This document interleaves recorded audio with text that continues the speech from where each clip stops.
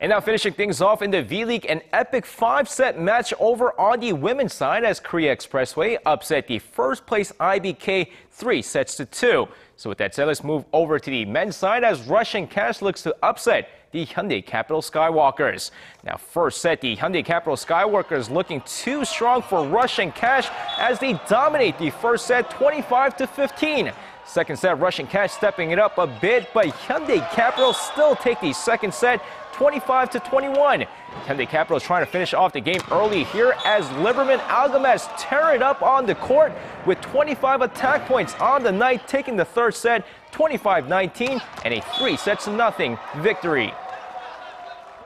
And with that said, that's going to wrap it up for me. This has been SJ. Have a great rest of the day and see you guys again for your sports needs.